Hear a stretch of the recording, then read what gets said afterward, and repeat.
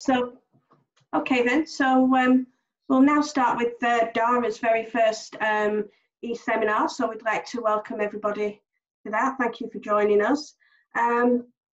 Just to confirm, Melvin will be presenting for 30 minutes and that will be followed by question time, during which both sessions we have Mark Thompson from Hertfordshire, who will be the facilitator. So we welcome questions throughout the presentation and question time. And just to remind everybody that they must submit questions through the chat. And then the facilitator, Mark, will select which questions go forward, and he'll let you know when it's your time to ask the question.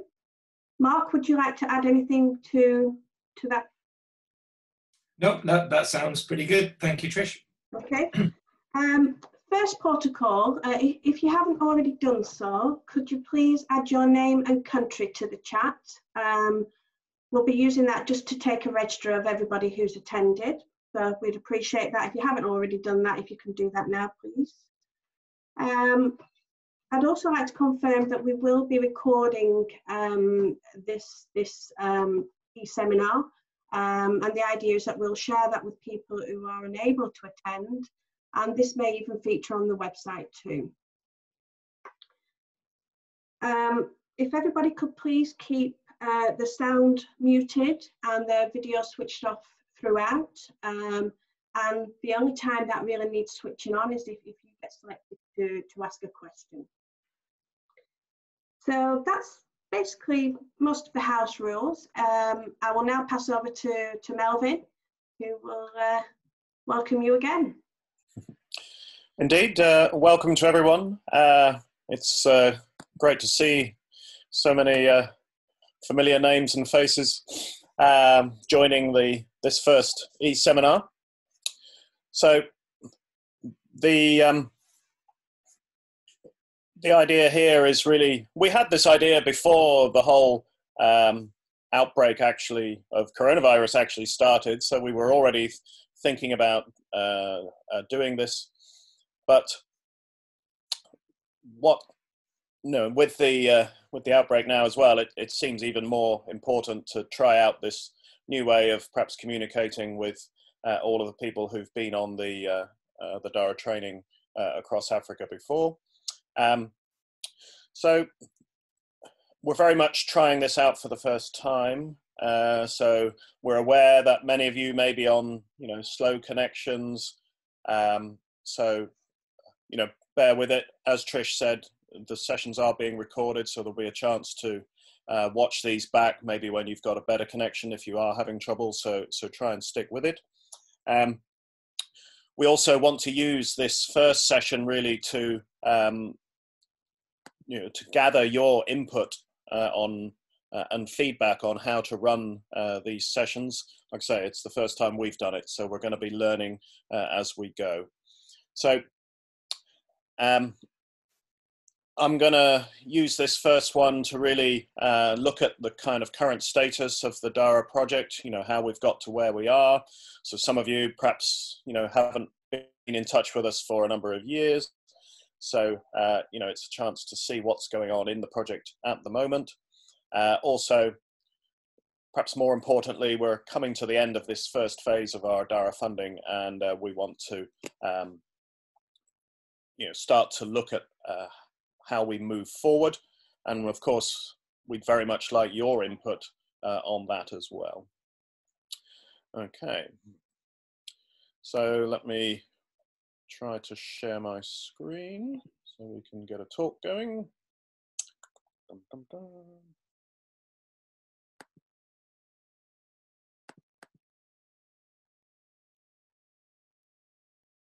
So if everyone who's just joined, if they can mute their sound and mute their video just to keep the connections strong, that would be great.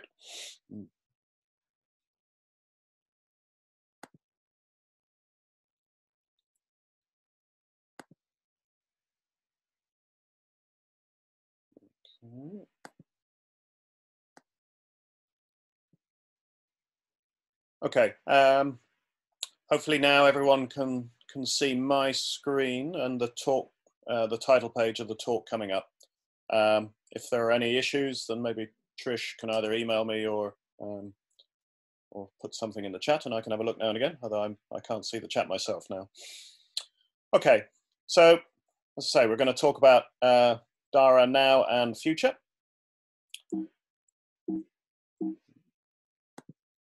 And so the first thing to say really is that, I think DARA has been a great success up to now. You can measure success in a number of ways. One way, of course, is the amount of funding that we are bringing in to deliver the project. And so that has increased dramatically over this period. So we're now well over £4 million of UK funding have gone into the DARA project. Of course, it's a joint project between the UK and South Africa. And so we've had match resources coming in from South Africa, both in cash and in kind. And in more recent times, we've also had support from the EU with a work package led by Rob Bezic from Manchester, where we've had the Jumping Jive money to come and bring EU radio astronomy trainers into the project to help the training. And so you can see the different funding agencies at the bottom here. Okay, let me just check the chat in case people can't see if everything's okay. Okay, good. I need to get rid of that. Okay, so you'll see a key date on here originally was that this project, the whole funding of the current project is due to end at the end of March 2021, which of course is less than a year away. And obviously that was already beginning to focus our mind. But with recent developments with the outbreak of the virus, then that was causing us large problems. And so we are in negotiation with our funders at STFC in the UK to extend that end date to March 22. So we're requesting an extension to the project by a year in order to overcome the issues set up by the COVID outbreak.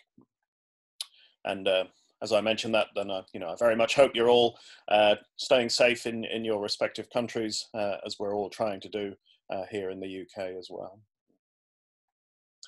So I just want to recap for a moment how sort of DARA originated and how it's grown over the years. Of course, it started as a very small project just between Leeds, Ghana and SK South Africa, with a Royal Society Award back in 2014-15. But very quickly from that initial start, then we've grown into the DARA project itself. So we had a first phase of funding where we extended that model that was developed in Ghana to first Zambia and Kenya, and then a year later to a joint Namibia-Botswana cohort. And at the same time, we started the sort of the PhDs and masters places in the UK and South Africa. And then we had a big increase in funding, which we refer to as phase 2. So that brought in Madagascar and Mozambique to the basic training program. We had another round of PhDs and masters.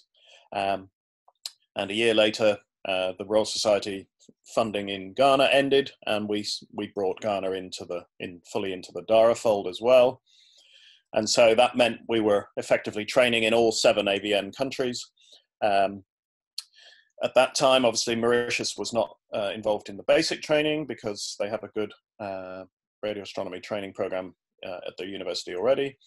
But recently, then they have joined in as well with advanced training places hosted in Mauritius itself. So there are 6 MPhil students in Mauritius, many of whom I saw joining this e-seminar. So great to have you on board. And sort of coming up to this year, then we had the final call for another 6 or 7 MSc training places in the UK. They were supposed to be starting pretty much this week, but that's all been delayed, obviously, with the travel bans and everything. And so we're hoping perhaps they can start in October. I know I've noticed some of those have also joined the seminar, so welcome. We hope to be welcoming you to the UK in October. But the big problem is we also have now had to suspend and postpone the basic training program that was going to be carried out, over the next few months. So that's the steering committee took the decision to put that back a whole year to make sure that we've fully come out of the virus outbreak and that we can go forward and plan with confidence for restarting that training around Easter next year. Of course, as I mentioned, we're asking for this no-cost extension, and that should allow us to complete another round of the final round of our basic training in up to March 22. And something that is the focus of this talk a little bit towards the end will be, we'll be in this time period, we're going to be bidding for the future funding, which we're sort of calling phase 3. Okay, so over that expansion of the DARA program from the original when it was just Leeds, then we had Manchester, Oxford, and Hertfordshire join in for phase 1. More recently, we've had University of Central Lancashire and Bristol in the UK join as new academic partners to help deliver the expanded training program in the UK, or from the UK. There have also been several changes on the South African side in recent times. We've had this new organisation emerge in South Africa, which merges sort of what used to be SKA South Africa and HARTRAO, the observatory where the practical training was done. So that's merged under one organisation called SARAO. We've also had a sort of change of the DARA PI, which used to be Alette DeWitt, and now it's Carla Sharp, who heads up the Africa program at SARAO. We've also had other South African universities come on board, such as Roger Dean's group at the University of Pretoria, who have been great new friends to the project. As we've added more countries, then we've added more partner institutions in the AVN partner countries. So we've had IOGA in Madagascar, UEM in Mozambique, and most recently the University of Mauritius has joined us as well. So just a reminder of the terminology that we use within the DARA project. So obviously we have the basic training program that takes place mostly in country and in Africa. And then we have the advanced training program with masters and PhD places, either in the UK or in South Africa or in the home countries. Just to explain this picture here, this is the one of the more recent set of UK PhD and master students visiting Ian Jones, who many of you might recognise, who's the CEO at Goonhilly, and this is when we gathered all the advanced training students down at the Goonhilly Earth Station to see what's going on there. Okay, so in terms of basic training, where are we up to? Well, the numbers are getting quite impressive now. So we've over 200 people have been through the DARA basic training program. This is the latest picture from the annual network meeting, so you can see it's getting bigger and bigger each year. So we now have 60 students coming to that meeting. Obviously, the current cohort is currently delayed, but we put in place plans to complete that next year now, and we still plan to go ahead and recruit a final cohort. So we'll probably recruit them sort of later this year and get that underway to make sure that we can, or in 2021 to make sure that we can finish everything in March 22. We've also had new partners along the way. So the Centre for High Performance Computing in South Africa has been taken over the delivery of the computing skills, the Linux and Python skills. And so they've been doing a great job. You can see Daniel Moaketsi and colleagues here delivering some of that training in action. So that's been a welcome boost to the project. And in recent times, then many of you will have done your practical training at Hoare, as you can see on the left. But more recently now, the Ghanaians and the Kenyan cohorts are going to the newly commissioned dish in Ghana itself. So this is the 32-meter at the Ghana Radio Astronomy Observatory, GRAO, and that's now a site for the practical training itself, which of course is a nice way to show progress being made, that we have a new radio telescope on the African continent. In terms of the advanced training, then this is kind of where we are now. So there have been numerous, so 7 PhDs, 8 masters, quite a lot of masters are completed now in the UK, in Africa as well. We've got PhDs, masters have been underway, and a lot of those have been completed. We've started these 6 new MPhil, so sort of 2-year positions that could eventually, if we get more funding, lead into PhDs as well. And as I mentioned at the beginning, we've recently awarded 7 more masters in the UK, just with the delayed start. So this was the first cohort on the right here in the picture that were recruited to the UK, and again, many of these are on the call, I believe. So it's pleased that Willis here is the first of the DARA PhD students to actually graduate. He's passed his PhD thesis and currently doing an internship over in the University of Manchester for a few months. Naomi just submitted a couple of weeks ago. Daliso is back in Zambia and just finishing up his thesis. Emmanuel and Mubella are both doing PhDs in the UK, and Noah is now in South Africa doing a PhD. So after his masters in the UK, so you can see that we've got a pretty good track record in people moving on and completing their studies and moving up the career path. So this table here just shows you the kind of distribution of the sort of basic and advanced trainees by country, and that kind of reflects, from a DARA perspective, the order in which we sort of have expanded the training over the years, and that was driven initially by which country, we took the lead from South Africa about which countries were expecting to get their AVN telescopes at the beginning. That situation is changing a little, as we shall discuss a bit later. But you can see that Ghana, Kenya, and Zambia have had the most, because that's where we started in the earliest times.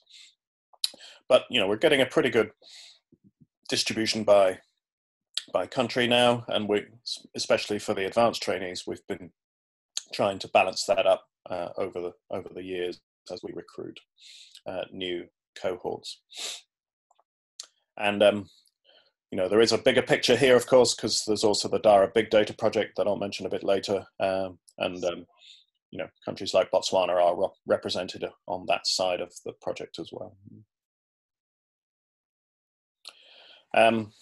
So as well as Willis being the first PhD coming out of DARA, then he's also published the first refereed paper. So we were very pleased to see that. So Willis has led this paper that came out last year. So DARA is beginning to produce papers, and the other DARA PhD students are not far behind. Mm-hmm. I'll just mention a few other sort of benefits along the way. So at Leeds, at the university, we've been getting more funds along the way. So the big amount of DARA funding has led to other smaller amounts of funding that come through the university. And with those, we've been supplementing our provision to the various countries. So one thing that has arrived now in each country is one of these portable 8-inch modern Celestron telescopes, which is excellent. You can see here in the picture, it's already being used for outreach. So they're excellent for that. You can take them out anywhere you like and set them up, and they're fairly easy to use. So that's happening. coming soon will be a CCD camera, like the picture on the right here, so that that point, and with a laptop and a software as well, you'll be able to use the telescope and the CCD together, and this would form the basis of a good undergraduate experiment, so that people can start to do practical astronomy within the local universities as well. So there's a dual purpose for those telescopes.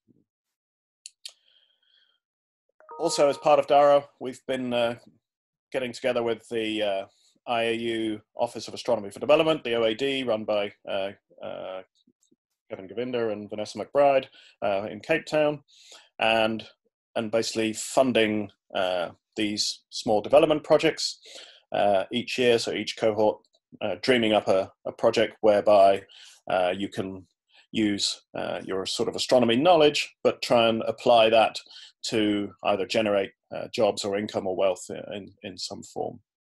So I illustrate this here with the SARAO project in Kenya, which has been doing great stuff, where they've been going to game lodges and training the game lodge guides in astronomy using telescopes and talking about light pollution, etc.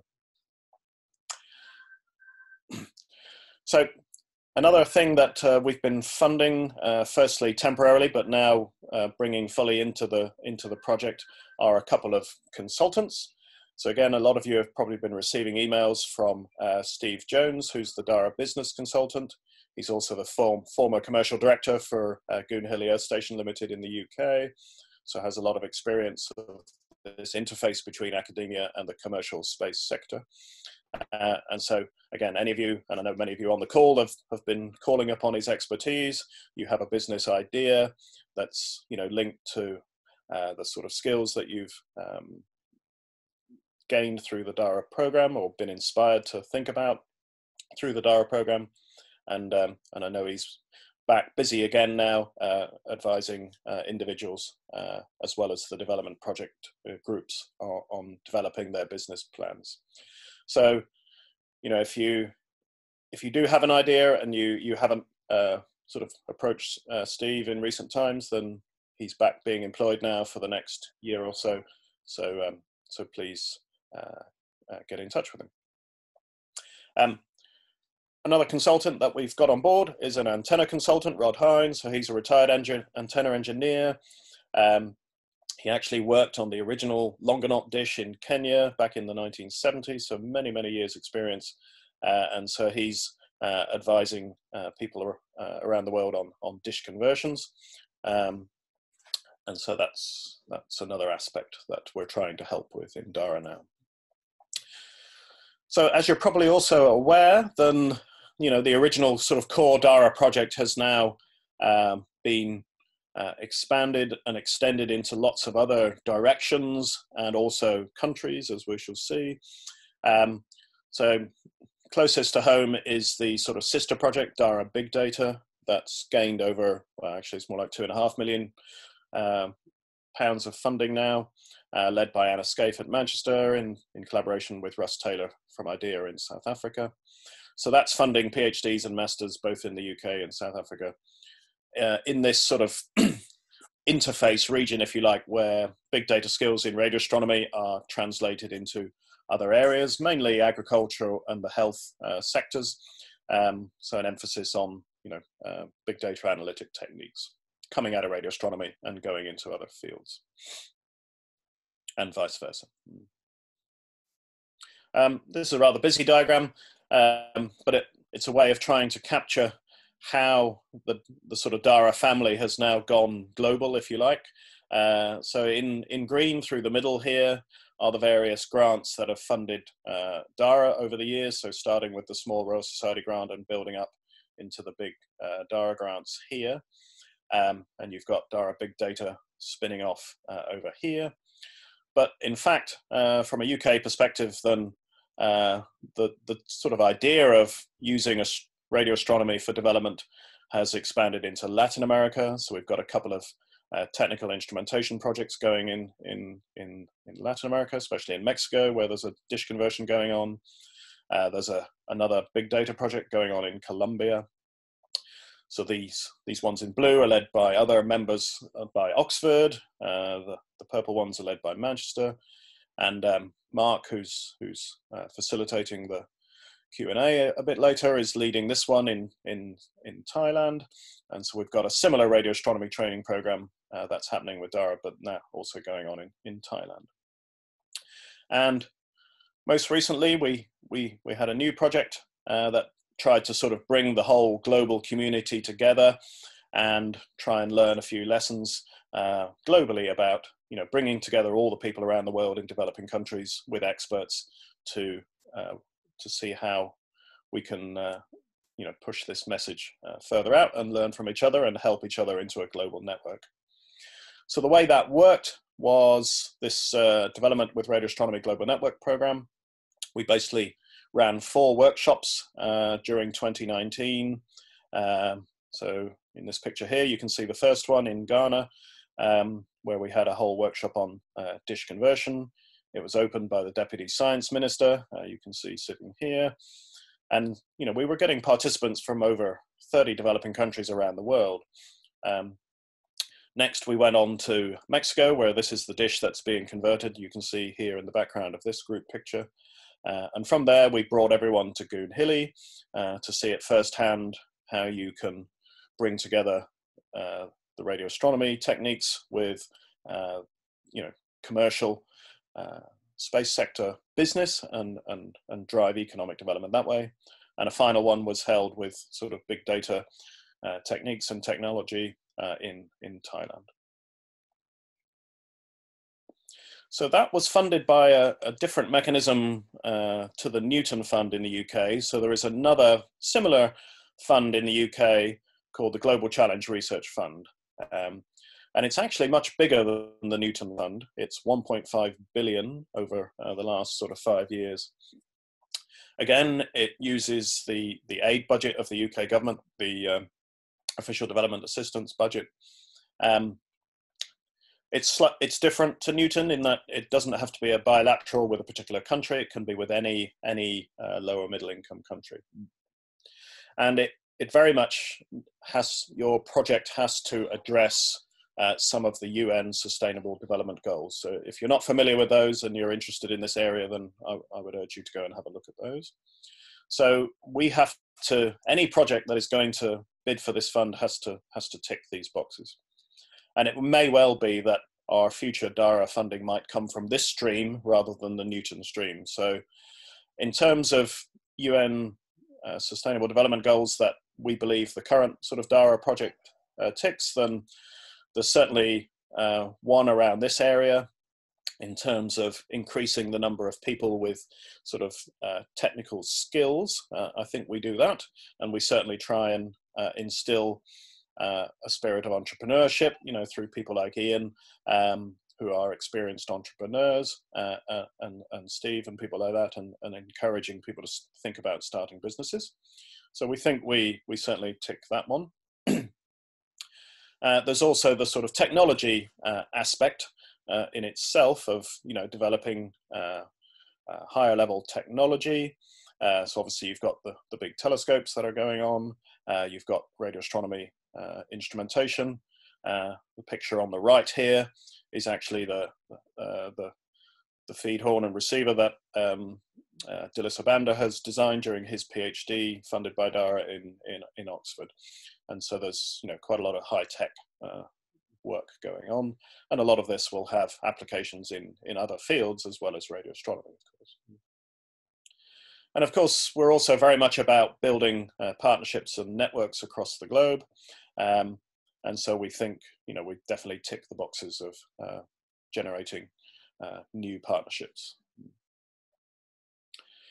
So there have also been a few changes now in the perspective coming out of South Africa, of course, which is very important from the sort of engineering and technical side of the development of, you know, the African, the ABN sort of network. So when we first started, you know, the whole thing was very much about converting these big dishes into radio telescopes in many of the countries. But of course, to date, we've still only successfully converted the dish in Ghana, and no other dish conversions have started. So part of that is the amount of time and money it took for the Ghana conversion, and there's a bit of a lack of funding now in South Africa, and that obviously they've got to deliver Meerkat and the SK itself, so they're sort of focusing on that. And so there's, under sort of Carla Sharp's leadership, there is now a changing perspective coming out of the South Africa, which is more to do with what's called sort of co-location program. It's rather than building the radio telescope first, perhaps developing commercial services on these ground stations first. So using the example of Goonhilly, you know, you've got various options. You've got normal sort of satellite communications. Potentially you could use big dishes for deep space communications if you can get the funding that way. Usually these places have big buildings and fiber connections, which means it's perfect for a data center like's been established at Goonhilly. And putting all this stuff together, where you've got satellite data, big computing and fiber networks, and clever academics with skills in multi-wavelength astronomy, and you can put all that together. So, and do some clever AI, big data type work on applied systems, either in agriculture or health, those kind of things. So that's much more the sort of idea now coming out of South Africa.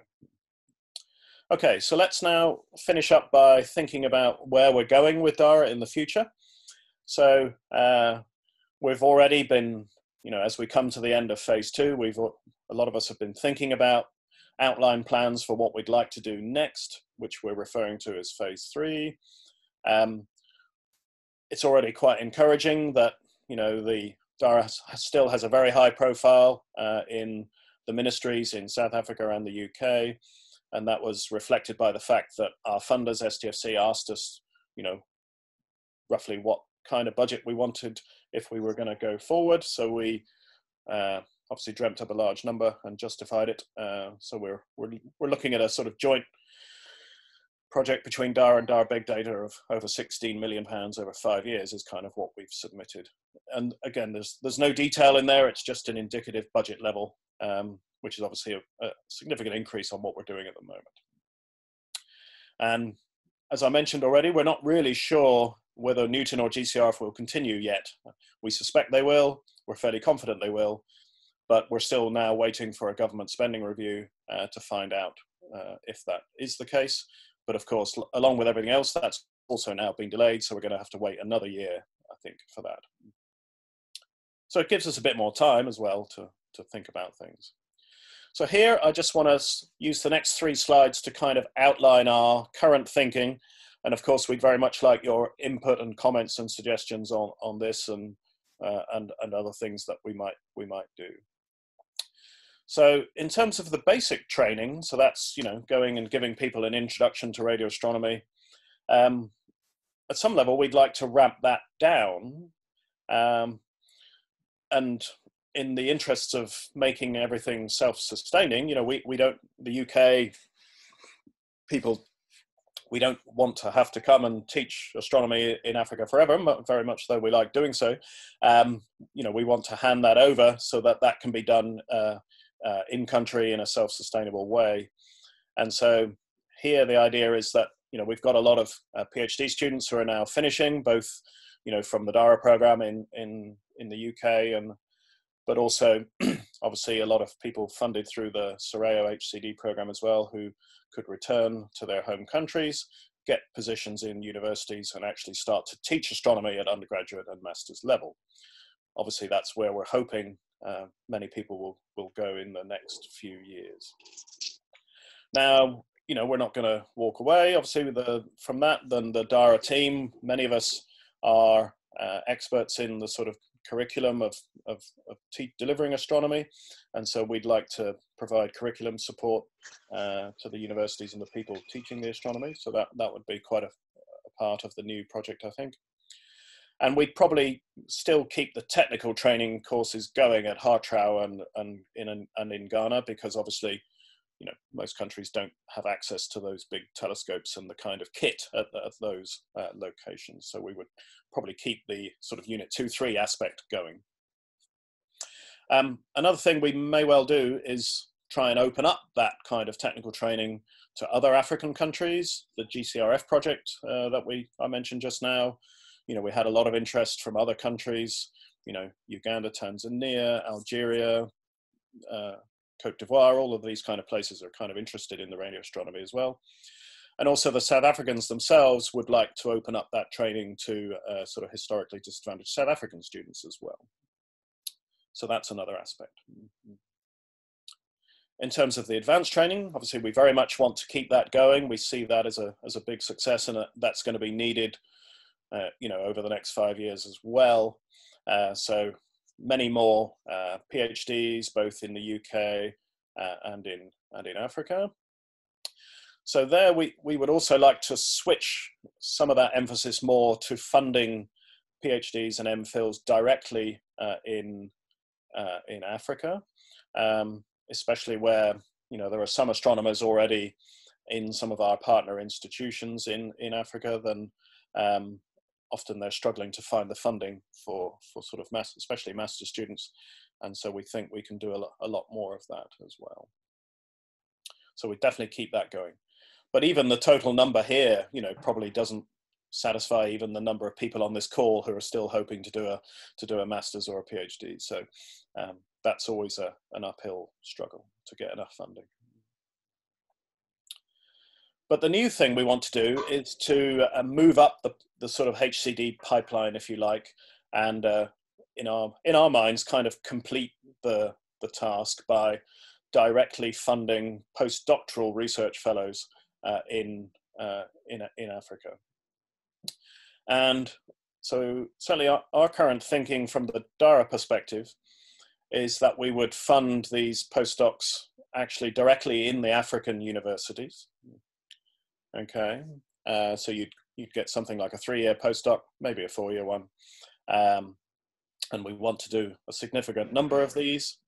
Obviously, we'd continue to support them through collaborations that have been built up over the DARA program with the UK and South African partners. But this is really to really kickstart radio astronomy groups in the various African partner countries. We would probably also,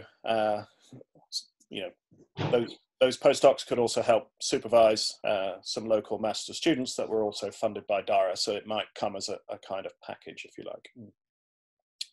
So that's going to require the agreement of the host universities to employ people as a postdoc, which is kind of a new concept in several countries. We'd also obviously want to make sure that at the end of the 3 years that you were then permanently employed at the university. So there will need to be an agreement with the university that they take you on, they don't load you up with teaching, and that you can do your radio astronomy research. But because this will still be funded by official development funds, then we can't just fund people to do radio astronomy, because that will not satisfy the development criteria. And so the time will have to be split that these people will do between, maybe, I don't know, 2/3, 1/3, something like that, where they're doing some development activity, which is most likely to be involved with, as I talked earlier about, these co-located sort of space-related business activities. So, it could be remote sensing, could be AI or big data analytics. It could be more on the technical side of getting ground station antennas up and running. Could be HPC processing, any of those kind of things that are not directly radio astronomy necessarily, but using your skills to help develop sort of an industrial commercial sector on the ground station sites. So that's the real sort of new thing, and I'd very much like people's thoughts on that as an idea. On the big data side, then you've got 8 of these so-called translational postdoc fellows. So again, that's very similar to the current big data philosophy, where they would be using skills, in radio astronomy and translating them into other applied areas of health and agriculture, etc. Okay, so just to summarize then, well, I should probably say by 2022 now, then DARA will have, trained over 300 people in basic astronomy, radio astronomy. We should have around 30 people with PhDs or masters. Hopefully we'll have got some successful business startups underway, some development projects that have really also developing into sustainable activities, and we'll be helping with the development of co-located services in partnership with SARAO. In the future, the ultimate aim is still there, to establish these sustainable radio astronomy research groups in each country, so that every country is ready for SKA when it comes, and hand in hand with that to really develop these applied research and co-located businesses on each of these sites in each country. So that's where we really want to go in the future. Okay, I will stop there and stop sharing my screen. And at this point, hopefully we can hand over to Mark to pick out a few questions, perhaps, if any questions have been asked. I have no idea if any questions have been coming in. Everyone's been very polite, Melvin, has been listening to you and not asking any questions. So okay. Now is the time, everybody. If you have a question, can you please type it into the chat, and I'll come back to you and ask you to ask your question to Melvin. They have been very quiet. So yeah, so please, any questions? Doesn't have to be a question even, maybe just a comment, just to get some discussion going. We've got a good 20 or 30 minutes. We can do that. I presume, Trish, that we're not going to be cut off at 12 o'clock. But, no, we shouldn't be. Jolly good. Okay. Anyone, any comments, questions? Or maybe the connections were so poor that no one heard my talk at all. But hopefully that's not the case. Okay.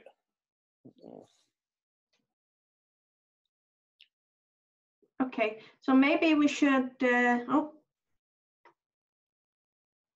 something's come in there. Yeah, there's a few coming in. Yeah. So we have a comment from Sam. Sam, I don't know if you want to unmute your microphone and pose that to Melvin, and then we can maybe talk about it. Okay, sure. Hi, everyone. So my comment was, I think it might be useful to have a more intensive business development portion of the basic training, just so people who are more inclined to, I guess, start a business rather than pursue a master's, they might have something to work with. I don't know what everybody else thinks. No, that's a very good point.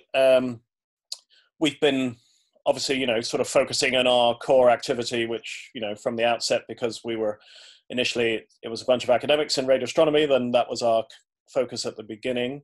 And I brought Steve Jones in, some way along the project because A, I had a bit of money, and B, I knew he was available at the time, but he's also only available, on a part-time basis. So as certainly, I think as part of the, the next phase, then we could ramp that aspect up if we wanted to. And maybe developing perhaps some specific, sort of week-long training courses or something that address that aspect, as well as providing the sort of one-to-one support. Would that be something that you think might be useful, Sam? Yeah, that's pretty much what I was thinking, but maybe also like longer term. Correct me if I'm wrong, but I think you said that you wanted the PhD students to return home to split their time between research and a radio astronomy related business. Yep. So does it have to be the PhD students that do the business stuff as well, or no, would there be not at all. separate funding? No, it could be separate funding. And, that's kind of crossed my mind as well. I mean, I don't think I don't think DARA should be an investment bank, actually. But I'm not sure we want to go that far, because that would be quite risky, and I'm not sure that our funders would let us do that necessarily. So, I mean, part of Steve's role really is in also helping people to win funding, in a normal sort of business development sense of getting loans or or grants or those kind of things. And I think so we probably go more down that route, I think. But the kind of seed cord funding, you know, like we've been handing out the 5K for the development projects. I think, you know, we could also think about doing that to individuals, individual-based projects as well. And certainly more long-term, as you can see, you know, we're definitely thinking of a new sort of 5-year project if they'll let us have it. I don't know if they'll let us have a 5-year project. It might be a 4-year one, but that kind of in it for the long term is definitely where we want to be. Okay, great. Thank you. Thank you. Okay, so the next question we have is from Deliso. So Deliso, do you want to unmute and ask Melvin your question? Oh, hi. Yeah, one of the things you mentioned was translation or postdocs. I didn't quite understand what you mean by those. Yep. Thanks, Deliso. So that's a term that sort of Anna Scaife really uses for her DARA Big Data project. So the translation there really means, you know, translating skills from one field to another. So, you know, ideally from an ODA point of view, then that means skills that have been developed as part of radio astronomy being translated into another applied field, you know, whether it's, you know, remote sensing, you know, whether it's in, you know, like medical imaging, remote sensing imaging, and the analysis thereof and that kind of thing. I mean, perhaps coming more to your perspective from an instrumentation point of view, you know, it could be skills or techniques that you've developed in order to make, you know, frontline radio astronomy receivers, but, you know, translating that into something that could be used for commercial satcoms or telecoms or something like that, that kind of thing. Does that answer your question? Yes, thanks. Yeah. That makes it clear. Yeah.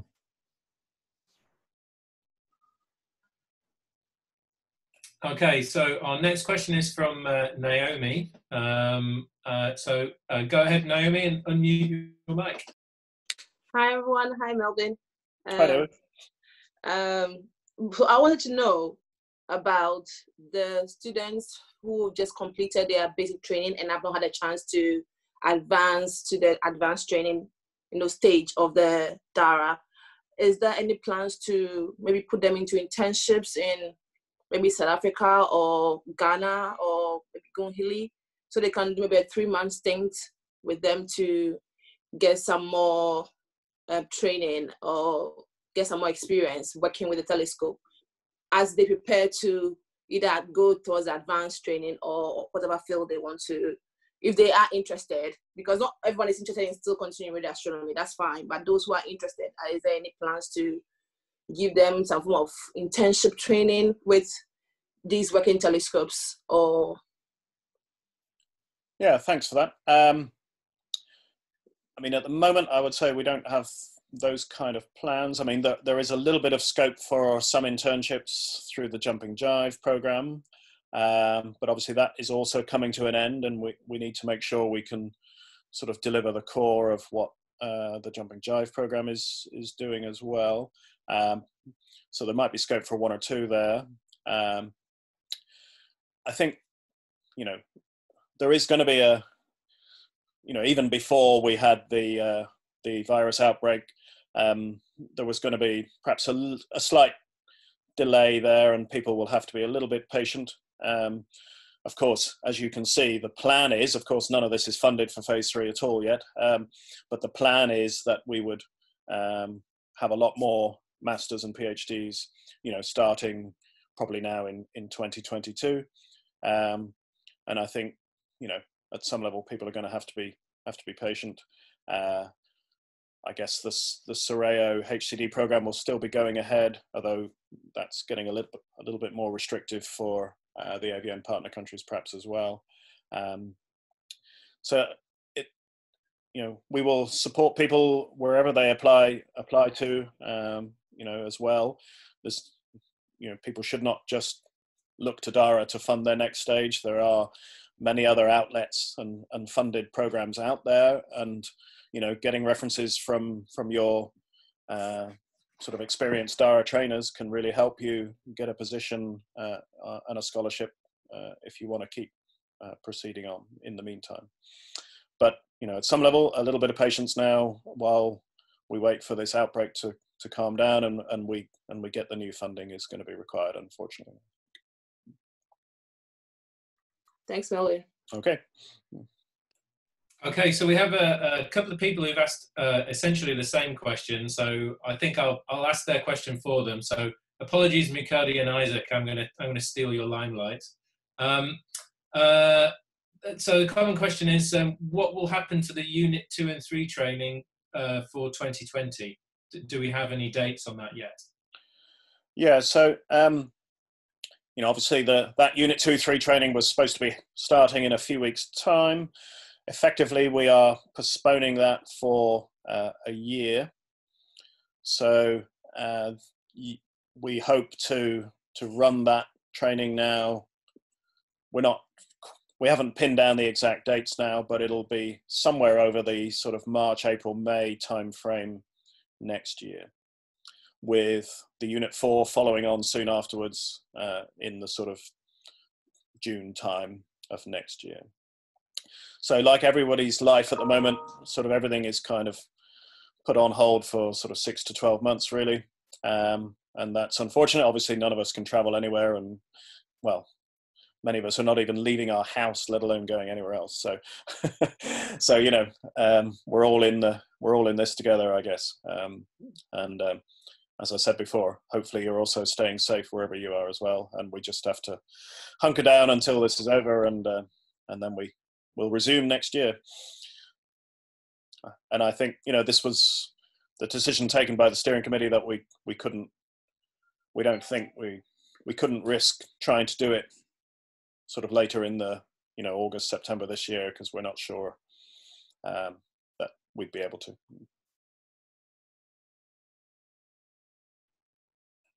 Okay, thank you, Melvin. Our next question is from Samuel Olatunde. So Samuel, do you want to unmute your mic and ask Melvin?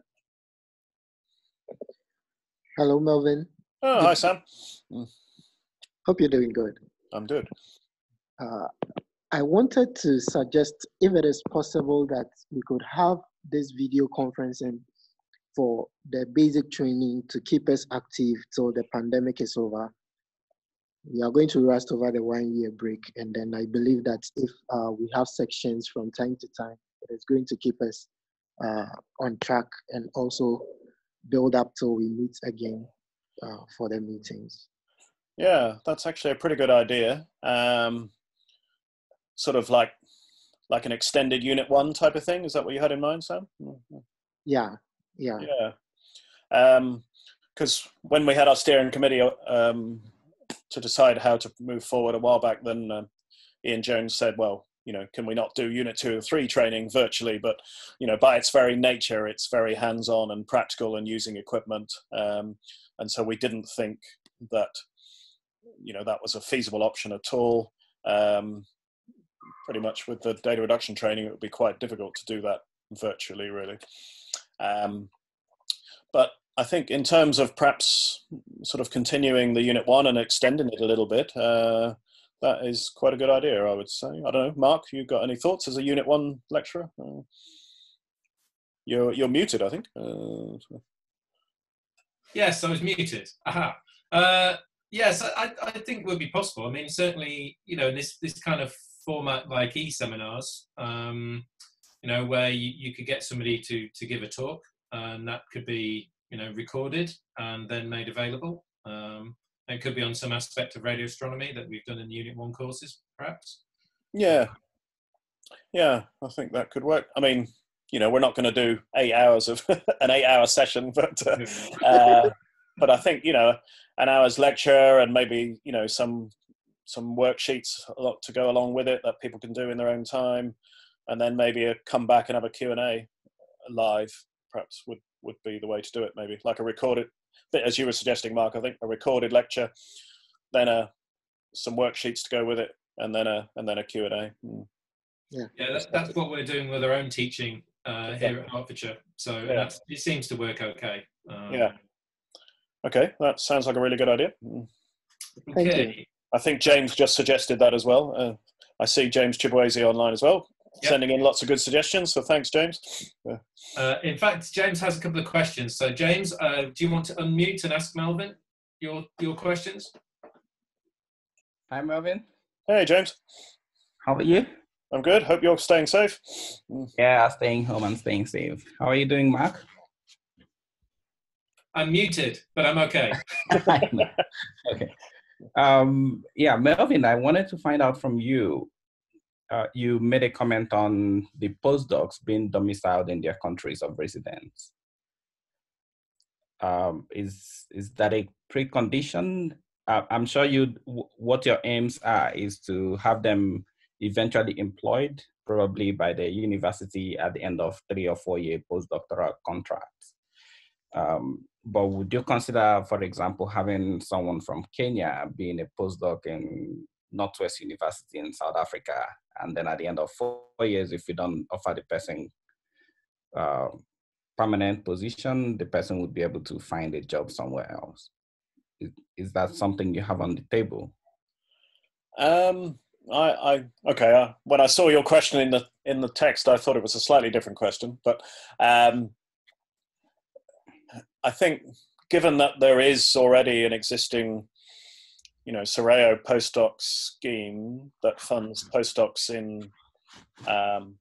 in South Africa, then I don't think we'd want to quite duplicate that scheme.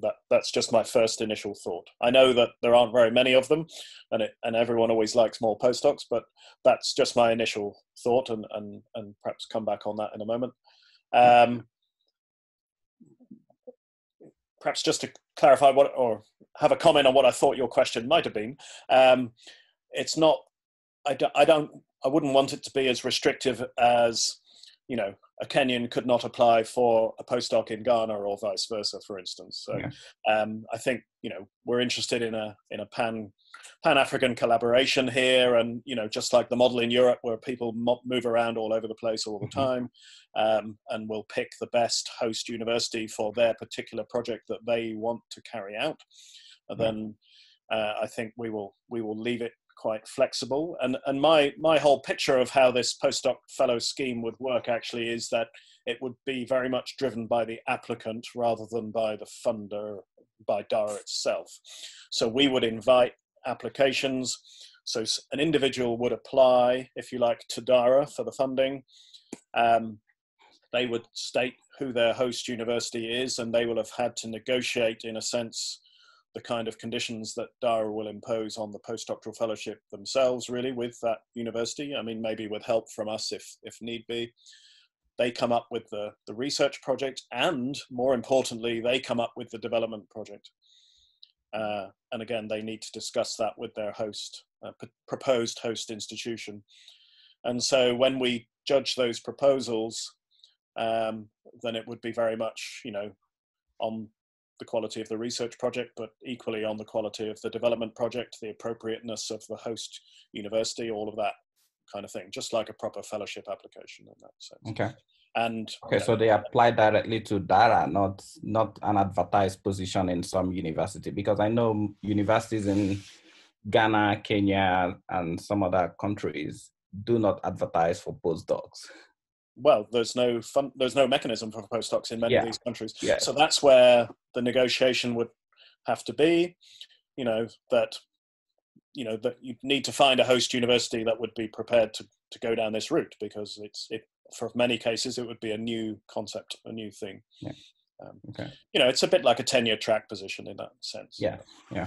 Okay. And, and also very much protecting their research time, so that they've only got a very limited time when they would be available for teaching as well, to protect their research time is kind of what we've got in mind. So there are quite well-trodden paths for this already. The Royal Society have been running, fellowships in Africa as part of the Newton Fund program for the last 5 years already. So we're going to very much sort of follow their model and their examples and learn from them, because they've done it already, basically. So they know what works and what doesn't work in an African situation. All right. Mark, should I ask the second question or? Yeah, go ahead, James. I can answer it. Okay, good. So my second question was on the Thailand radio telescope. Do you have any plans? I see there are movements towards Southeast Asia. Any plans to use that for the Unit 2 and 3 type of training? Yeah, in answer to that, it's possible. Certainly in our kind of Unit 1 style training in Thailand, we have opened that up to students from other Southeast Asian countries. And so it's possible that we could use the radio telescope in Thailand for Unit 2-3 type of training. The issues are that, firstly, they haven't finished building the telescope yet or commissioning it. So the focus that they have is very much on commissioning the telescope rather than using it for training. And the second issue is that we did apply for phase 3 funding in Thailand, but we were not successful. So we are not quite sure how the Thailand project is going to evolve in the future. But as Melvin said, we're also looking to try and get a year's extension on the existing project that we have. So at the moment, we're just sort of crossing our fingers and hoping that we can keep doing some more stuff there for the next couple of years. Okay, maybe I would just like to mention that there is also another parallel effort similar to what you're doing that is happening from the Japanese side, because we do have, I remember his name, Zuil. He's also from Thailand, mm-hmm. and a number of students who are taking up advanced training in radio astronomy. Actually, we've managed to take up one of them who joined the KAVA, which is Korean VOBI network, and yep. the Japanese VERA network, the KAVA Star Formation Working Group. And he participates regularly in our meetings. He was actually there this morning, the meeting we had. So it would be nice to try to draw a synergy between these two training. If there is basic training ongoing, it could be a pipeline for getting students who get into these more advanced training to masters and PhD programs. And I understand there is also some funding for this. Okay, well that's a very good route. I have been talking to the Southeast Asian VLBI people, but yeah, we'll keep going on that avenue. Okay. Okay, so our next question is from Dennis Kulvinder. So Dennis, if you want to unmute your mic and ask Melvin your question. Hi everyone. Hi Dennis. Hi, can you hear me, all of you? Sure. Okay, I wanted to ask Melvin, because you are developing skills in the AVN capacity building, and so far we check on the opportunities available, and we see astrophysics and only big data. I'm also surprised that the LISO got a scholarship on instrumentation. So some of us have been waiting maybe for the hardware side on the back end and instrumentation, the telecommunication side. Are there opportunities for this for some of us who are on the physical hardware side? Yeah, that's been, I'll admit that's been fairly limited to date within the DARA program. We have, mainly because of most of our background is sort of on the astrophysics side rather than the instrumentation side. But like you spotted, the exception there was Deliso, because he got a PhD position with the Oxford group. So the Oxford group within the DARA collaboration is a purely radio astronomy instrumentation group, and so they were offering. They only offered those kind of positions on the instrumentation side. There is a bit of that at the University of Manchester, but they never really put forward sort of engineering projects to DARA per se. So that's why it was quite limited. Another reason really why you probably saw less of it as well is that Oxford do not offer any master's opportunities at all. They just don't offer them. So there was never any opportunity to do those kind of master's type qualifications in the instrumentation side of things. So it was kind of purely a limitation really of who ended up in the DARA collaboration. Now, again, going forward then, we could explore trying to expand that side of it if we could bring more people with that kind of expertise into the DARA project. Or another avenue, actually. As I mentioned, you know, we've been sort of dabbling with hiring an antenna engineer. There are other, you know, instrumentation projects going on around the world, especially in Latin America. It's highly possible, and I've already suggested this to STFC as well, that it would probably be a separate project that was focused much more on the sort of engineering side, rather than trying to make DARA into this huge thing that satisfies everybody. Because it would probably require a different combination of academic departments, probably, and engineering departments, as well as sort of radio astronomy departments, I think. So I think that, you know, that's something that we need to think about for the future, and perhaps, you know, try and build a new team even that would be ready to lead that. It's not, you know, it's way outside of my comfort zone. And so I think, you know, building a slightly different team that could branch off, you know, sort of a DARA instrumentation type team, if you like, would perhaps be the way to do that. I mean, you talk about new MSc courses, but again, you know, if you mean people from the UK coming and teaching an MSc in Africa, then that gets difficult, sort of logistically and time-wise. But it could be people coming from Africa to spend, you know, to do an MSc in a sort of radio astronomy and related instrumentation. That might well work in a UK setting, and it's certainly this. Well, that might be difficult to fund through if we only get GCRF funding, because they do not fund taught MScs at all. In fact, it's difficult to get them to fund masters and PhDs, actually. So you know, sometimes we have to, you know, we can only apply for the kind of restrictions on that we have in the funding in the first place. So, but you know, we're very much aware that there is this large hinterland of people who are much more interested on the hardware side, and you know, we try not to forget you, and we'll try to bring that in if we can, but it might require a separate project. I hope that attempts to address your question. Yes, thank you for that. Yeah, thanks, Dennis. Okay, so we've had a flurry of questions coming in. How much time do we have left, Melvin? It depends on if people are happy to keep going. Trish, do we have any ultimate limit? Yeah, so basically we've been going for just over an hour now, but as Melvin said, maybe, you know, we'll just keep going for another 10-15 minutes. Certainly another 10-15 is fine, I think. Yeah. Okay, that works. Right, so the next question is from Saram and Pofo, who asked it earlier, but I missed you, Saram. So please unmute your mic and ask Melvin your question. Thank you very much, Mark Thompson. Hi, Melvin. Hey, Saram. Yeah, so some of us have a lot of interest in commercializing knowledge we acquired during our basic training. Back then, is it possible to get an online training or a workshop in any kind of form, so that we could put so that kind of workshop will help us to put our ideas together?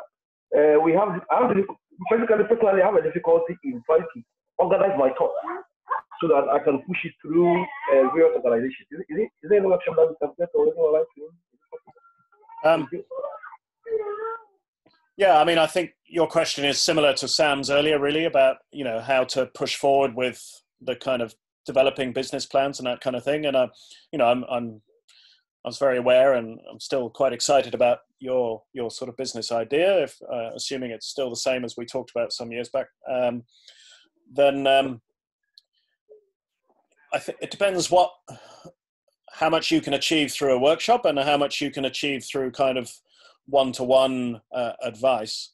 I mean, I think I'm aware that you have resumed or started talking to Steve Jones recently, and I would urge you to keep going on that route, you know, so that he can give you specific one-to-one advice, perhaps on your particular business idea, because, you know, the advice you give to one person for business advice may not be the same as you do for another. But although, having said that, then I know Steve often has, you know, he keeps asking the same set of questions to each person who approaches him. So maybe at some level there is scope for that that kind of workshop, or at least a kind of a lecture.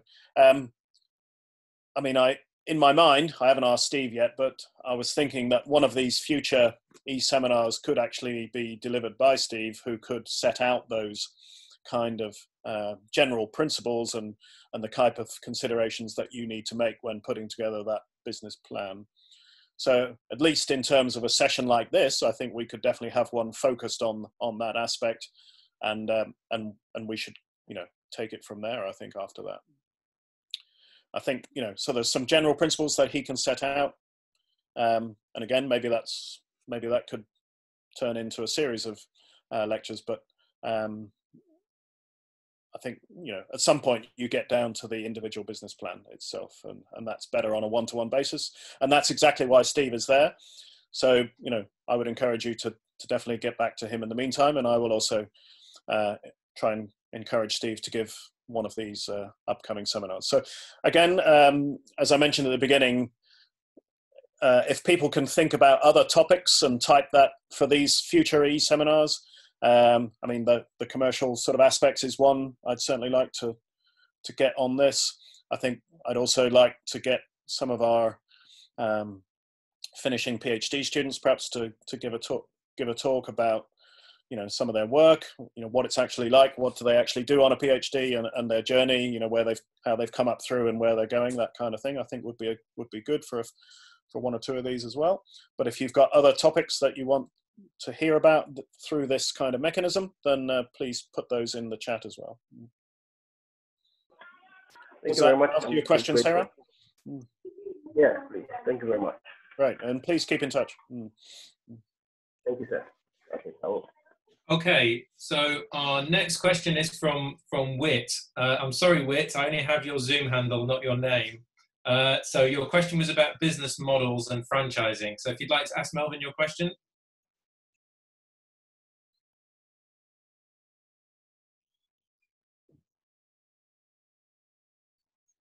You'll need to unmute yourself, Wit. I think this person may have left. Ah. Yes, I can't see their name on the list any longer. Okay, I can ask their question for them, which is that, is it possible for DARA to develop business models that can be franchised to those willing to venture into business?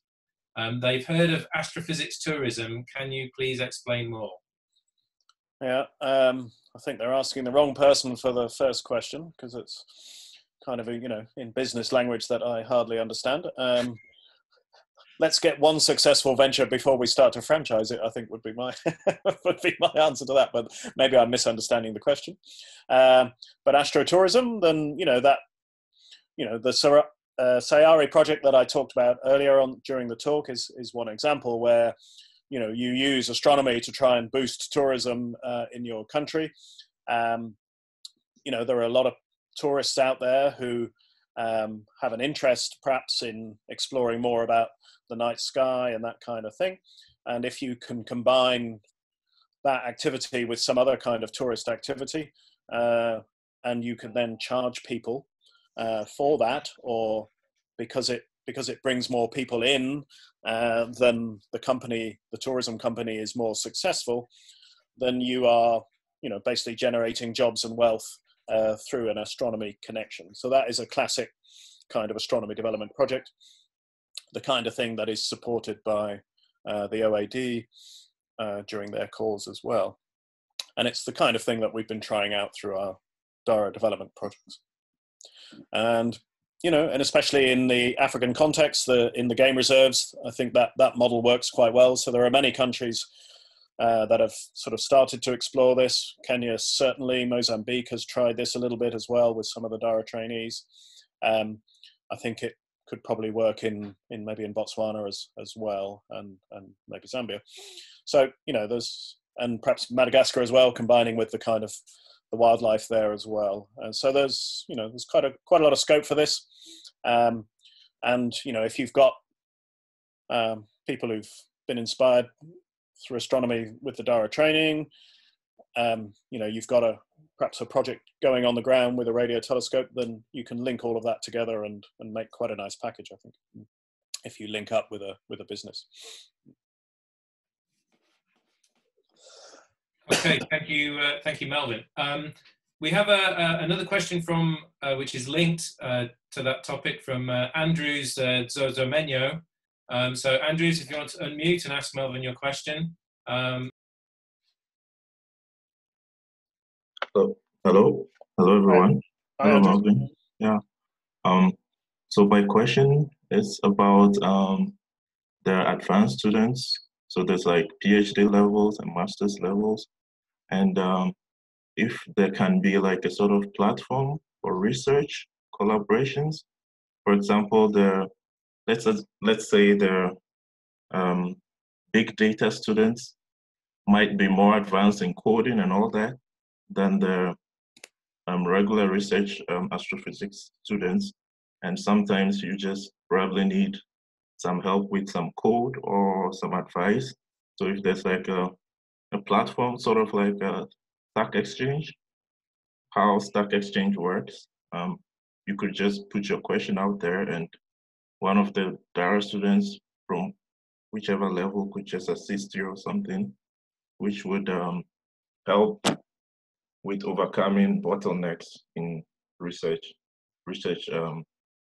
research environment. Sometimes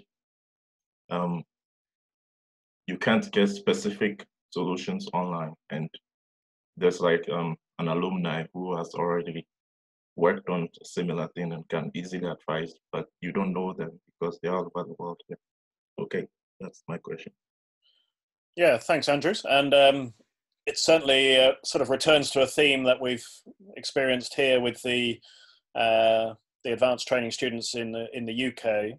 So each year we've been getting everyone together, as I showed you earlier in one of the pictures down at Goonhilly, and we've been joining together with the DARA Big Data students on those recent meetings as well. And at the last one, we tried to set up, that came up, and we did set up a platform on Slack to do exactly this. But maybe Trish could come on and update us. But as far as I'm aware, then even though it was set up, actually there wasn't much traffic on it to date anyway. Of course, there's nothing stopping us extending that to sort of DARA funded and related students like yourself in Africa. And maybe that might be the way to perhaps get some traffic on that site. So Trish, did you want to comment? Yes, so as you said, there wasn't much traffic at all, but we really do want to push forward with Slack. I think it's a good platform, as you say, for some form of collaboration. So I'll put that on my to-do list just to try and get that moving again. And of course, as you said, we will invite the wider circle of advanced students to join that. Yeah, I think that'd be good. And perhaps, Andrews, you can, I'm sure you're motivated by some reason, so you can post your, Python-related problem to that straight away and see if you can get some traffic going. Maybe a good way to do it. Yeah, and also on that note, what we do ask is that we have one of our advanced students or one of the members of the group to basically manage that group for a 3-month period. So I may come knocking on your door, Andrews. You seem, I should say, quite motivated to get this going. So I may be in contact. Sure. You're welcome. Thank you. Okay, so let me scroll back through the chat to figure out what we're doing next. Our next question was from Colozo. So Colozo, do you want to unmute your mic and ask Melvin your question, please? Can you hear me? We can. Oh, okay. Thank you very much. Thank you for having me. My question is quite simple in that I really want to understand the approach when it comes to doing the advanced training. Suppose I want to incorporate machine learning into this project. Does DARA provide a platform for me to improve that skill set, or we are simply going to do the same thing, all of us? So just to clarify, you said machine learning then, is that right? Yeah. Coloso? Yes, sir, machine learning. Yeah, okay. Well, that's very much the core remit of the DARA Big Data project rather than the DARA project itself. So all of the advanced training opportunities provided through the DARA Big Data project have been, you know, have that as a central theme of all of them. Okay. Now, you know, that the funding for that project is also coming to an end now. So they've, you know, they've recruited all of the masters and PhDs that they're going to do with the current set of funding. But of course, we very much want to continue that aspect in the next phase 3 of this combined DARA Big Data project anyway. So there will be hopefully future opportunities if we win the funding for exactly that kind of project. I mean, you kind of mentioned, you know, in the text there about, you know, can you pick your area of speciality for your advanced training project, perhaps as a sort of more general question. Now, the way we've run it to date has been very much along the lines of, you know, we put out a booklet of projects because obviously, you know, we've got a supervisor will have to supervise this project, and so we usually are putting out particular examples of projects that we will we have data available or code available in order to provide. But I think during each of those prospectus, we've also welcomed people to suggest their own project, and we then attempt to find a supervisor to fit, to supervise that project. So, you know, if you've got something very specific that you want to do, then we will try and find a supervisor to do it within the project. But of course, that's not always possible. Okay. So that's kind of the way it works. Yeah. And usually it's a bit of an iteration and a compromise between the two. So. Okay, but no, that's a good point. Thank you. Okay, so I'm going to take 2 final questions. And the first of those is a question from Sam about advanced training. So Sam, please ask Melvin your question. Hi again. So my question is, have you considered offering advanced training opportunities online? Because I'm not sure how feasible it is logistically, but I think it might enable more people to do the training. Maybe it would be easier on funding. And also people with maybe some family commitments who can't leave home that easily would be able to access the training. Is it something that you've thought about, or? Yeah, thanks for that, Sam. A couple of years ago, we thought about it a lot, especially when UCLAN, one of the more recent UK university members, joined the DARA collaboration, because they run a sort of distance learning course in astronomy already. I think that's more at the BSc level. We were also looking at trying to link up with another UK university that was offering a master's in astrophysics through a distance learning. And it was for very much the reasons that you outlined yourself. But then when we looked into it a bit further, we came up against the fundamental problem that the Newton Fund that funds DARA will not fund a taught master's course. It's not allowed. It's got to be research. So we can fund the sort of the 1-year master's by research and the 2-year sort of MPhil research that's going on in Mauritius, but we cannot fund courses that are, you know, effectively a sort of taught course, if you like. So the only way we could do advanced training online would be if it was like a research degree, pure research. And I think my opinion is that that probably doesn't work. Trying to remotely supervise is not usually ideal in any shape or form. Okay, fair enough. That answers my question. Thank you. Yeah, okay, thanks. Okay, so our last question is from Sonic Mumba. So Sonic, would you like to unmute and ask Melvin your question?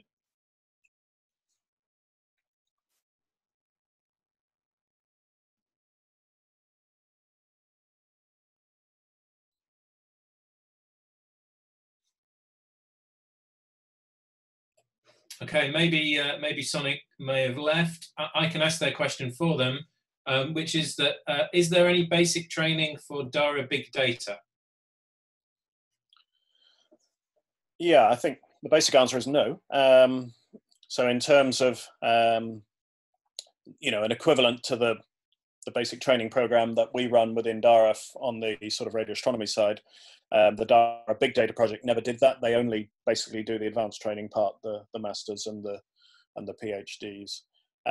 They do, however, run workshops. I'm not so clear about the detail about exactly if they're totally open to anyone who wants to apply or not. But they've run many workshops in Africa on big data. What I'm not quite sure about is if they're closed to their sort of the people who are already kind of within the program. I think not. I think they've run ones that are open as well. And certainly early on in the DARA project, we funded we contributed to the funding of a couple of big data summer schools as well in South Africa. So I think that's the closest you get, really, are those kind of workshops. I don't know if there are going to be any more, but in the current funding situation, I don't think there are. But again, as part of I didn't outline everything that we were putting in the phase 3 proposal, especially on the big data side, but there will be more of those kind of workshops and hackathon type activities going forward as part of the big data side of any new project, that's for sure.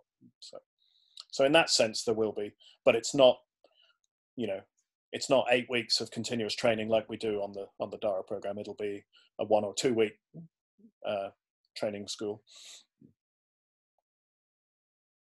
Okay, thank you, Melvin. Do we have time for one last question that came in after I close the questions on chat? Sure. Okay, so the very last question that we have is from Yara Simango. So Yara, if you want to unmute and ask Melvin your question. Hi Yara. I had some connection problem for a short time during the presentation. I don't know if I missed this part, but I would like to know do you consider the possibility of having a fund allocated specifically for outreach activities in the AVN countries? Thank you very much, Yara. And I think it's very appropriate that we end on a question from you, Yara, because Yara is one of the master students who was supposed to be starting in Leeds this week under my supervision. And but you know, obviously, you know, we're going to have to wait a few months for this to blow over. So thanks very much for joining and your question, and very much looking forward to seeing you hopefully in October. So outreach is another of these activities that we like to do, and we have funded a round or so of these from time to time when we get some additional funding from the GCRF side rather than the Newton side. And again, the problem is that the Newton fund itself does not allow us to fund outreach activities directly. And so that's why we've had to limit what we can do in terms of directly funding outreach activities. I mean, there have been quite a lot of those kind of activities going on in various countries that we have provided a bit of support for. Again, we'd very much like to do more of that. And I think in the future, if the funding comes from the GCRF funding route rather than the Newton funding route, then we could definitely do a lot more of that, and we would. But in the current constraints of the Newton fund, then we can't really. So we need to, you know, see if we can get additional money for that from other routes. Of course, there's also an IAU Office of Astronomy for Outreach, and they also have small funds that you can apply to. And so I think, you know, I would encourage people who are interested in the outreach side to very much go and explore those other sort of alternative funding routes as well, if you haven't already. And a lot of people at the OAD that are our partners on the DARA project, you know, are also very knowledgeable about that aspect. And so we can also get you some advice if you have specific questions. Okay, so I think. Okay, thank you. Okay, thanks, Yara. So many thanks everybody for staying with us. We still have 60 odd participants on the call, so that's great. I think, I mean, please, you know, you can keep comments and questions coming in to sort of me or directly or Trish. about, you know, especially let us know if the technology actually worked. So Yara just mentioned, you know, maybe the was coming in and out of the connection sometimes. So perhaps if you can feed back to us, you know, if it worked well, that you can hear and see the talk well enough that doing it this way, because obviously we're trying to learn here. If you've got more suggestions for future topics, then keep those coming in as well. We'll try and put a program together as we go forward. I noticed a comment about, you know, having some on the big data front as well. That'll be good. Jeffrey, if you can keep muted for a moment, that would be useful. So perhaps welcome, you know, thanks everyone for coming on board. Thanks to Mark for doing a great job handling the questions and sharing things. That was excellent. And of course, many thanks to Trish for setting the whole thing up. We're aware that originally we're also learning how to do this as well, because we had well over 100 people actually say they were interested in coming on. And so some people we didn't send the link to, because we thought we were going to have more than the 100 license that we've got. But of course, I don't know how many we got up to, maximum 60 odd something. So maybe we need to learn there, and perhaps, you know, let more people, or send the link to more people than the actual 100 license, and it'll just be first come, first serve, I think. So again, any thoughts on that would also be useful. Okay. Trish, any last comments or? Yes, so just to echo, thank you very much for attending. I will now start planning the next e-seminar. So we've got some topics to work on, so thank you. Can I just remind everybody just to keep looking at our websites for any updates. If you haven't already joined the closed Facebook group, this is for students, please do. Again, we post on there regularly. And to follow us on Twitter. This is another mechanism that we use just to announce what's happening with DARA and any seminars. So if you haven't already done so, just please make sure you register using the chat, so then we can register your participation. Thank you very much. Okay, well, thanks again, everyone. We hope to make it a kind of a monthly series, and so we'll, you know, we'll try and get one set up for May. Yes, and let's push on from there. So many thanks to everyone, and let's call it a day there. So stay safe, everybody. Thank you, Melvin. Stay safe, everyone. Bye. Bye, everyone.